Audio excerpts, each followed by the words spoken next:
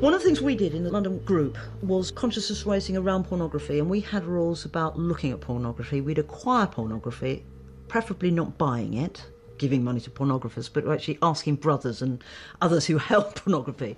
And we looked at it, but we'd only look at it in the group.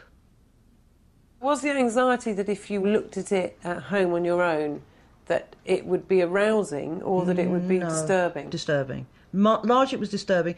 Sometimes it was also arousing. I mean, we discussed the extent to which women had rape fantasies. You know, it happened.